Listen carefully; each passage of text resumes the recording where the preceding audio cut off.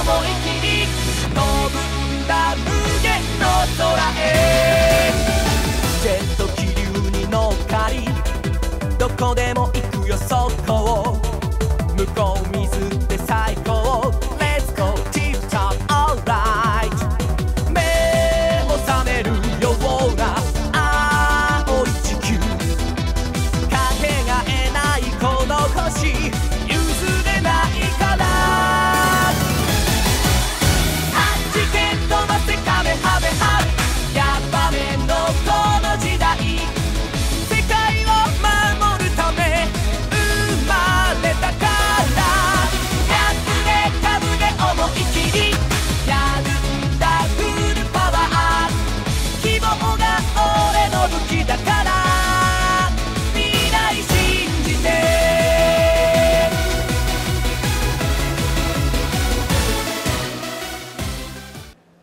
Hi everyone, it's Carnage6 again. I'm back with my Dragon Ball collection update for June. Okay, now first off, I've got the two Banpresto riding scene figures. I've been looking for these for a long time. As you can see, it's Bulma and Goku riding dragons. They also made Goku and a Gohan riding stomp cycles too, which I have both of those, but I've been looking for these forever. They're hard to find at a decent price. So when I finally got a decent price, I jumped at the chance. Anyway, they're pretty neat. You can see how detailed they are. These ones I'm not going to take out of the box right now, so I'm just going to see if you can, you know, see the detail inside the box there.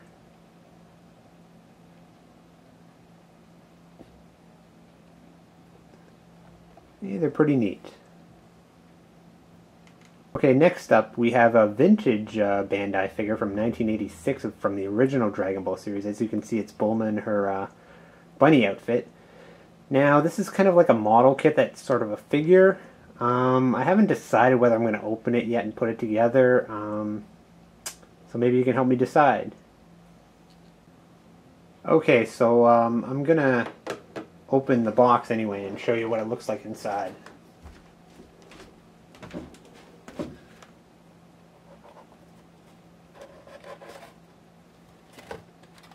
As you can see, it's brand new, never been opened. This is why I'm unsure if I should take it and put it together. What do you think? I think it will look pretty cool, but I don't know if I want to ruin the collectability of it. Another thing I got this month was the this old vintage Dragon Ball LCD electronic game from Bandai from 1989. I collect these too. These are really neat. They made, I think, a game for pretty much every saga in the Dragon Ball from the Dragon Ball TV series. These older ones are really hard to find and really expensive, so I was pretty happy when I got this one for under 30 bucks. That's unheard of. And it's still mint in the box. I've got others in my collection. I don't know if anyone wants to see them, but if you do, let me know. Another thing I got this month, this is a Cardass card distributor. It's like a little vending machine for kids. I think I have the Japanese version of this one, but this one I found on eBay France. And I don't know, it's just because it's French and I don't know, I just love weird Dragon Ball stuff like this.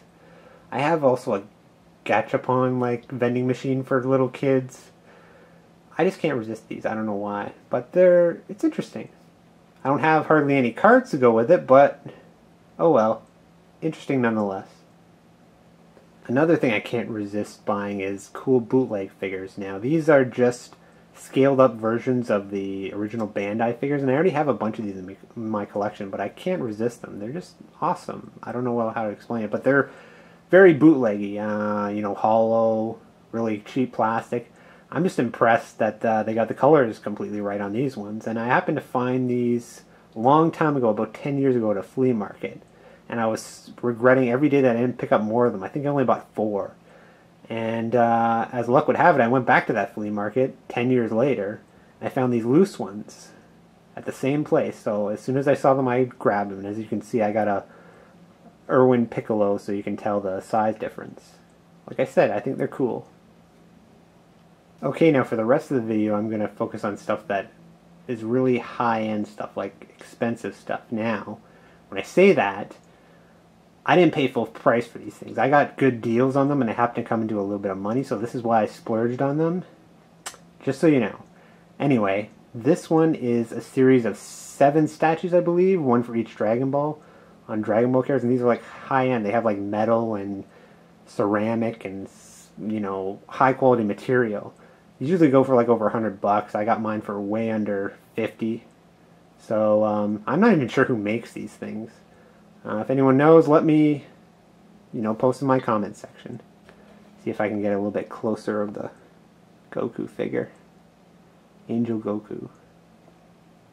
Pretty cool. Okay, now this next item is something I've been looking for a long, long time, and I was really happy to get it. Well, I was both happy and disappointed at the same time. And I'll explain that in a few minutes. First off, let me show you what it looks like. As you can see, it's a gold Oozaru figure now. Why did I say that I was both happy and sad about getting this? Okay. I always wanted the original one. This is not the original version. The original version is like just normal colored. But there's only one person on eBay who has it, and they want like $1,000, and just to let you know, it is not worth $1,000, so do not buy it from that guy.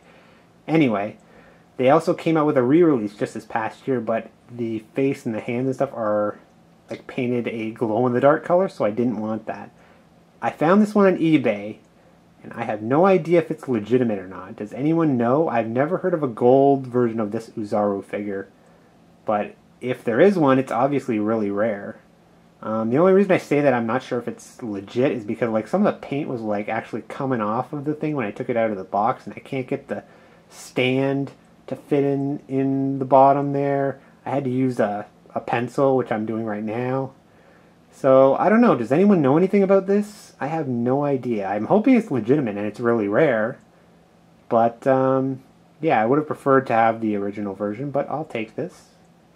Especially if it's rarer than the original one. I can always display these with my GT figures anyway. Here's just a close-up of his face if you wanted to see it. Again, if anyone knows what this is, send me a message. Next up is a figure I've been wanting for a long time, this King Cold statue, and the box is pretty bland. In fact, I don't even know who makes this thing, but I finally found a good deal on it. Some people are wanting like $400 for this thing. Anyway, why don't I take it out of the box and show you what it really looks like. Okay, first off, this King Cold statue is pretty damn huge.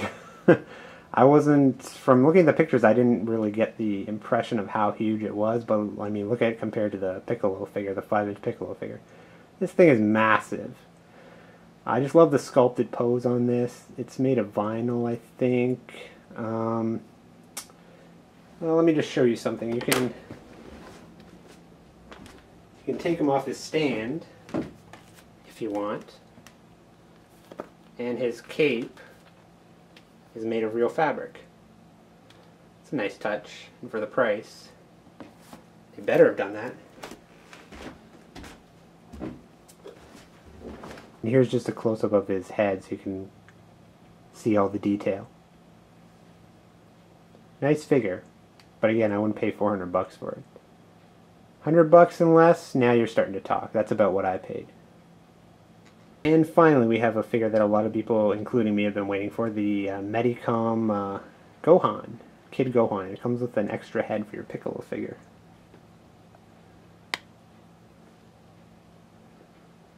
There's both of them together. And now let's see what he looks like out of the box. Okay, and here he is out of the box. He's an awesome figure, don't get me wrong. I'm a little bit disappointed. I mean, the clothes on mine came all wrinkled. He doesn't really have that much articulation. His head moves a little bit, his arms move, and his wrists move. That's about it. And here's a quick 360-degree view of him.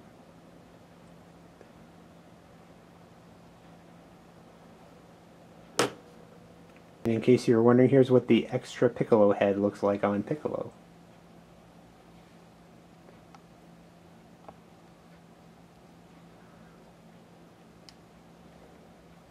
Pretty cool for a freebie.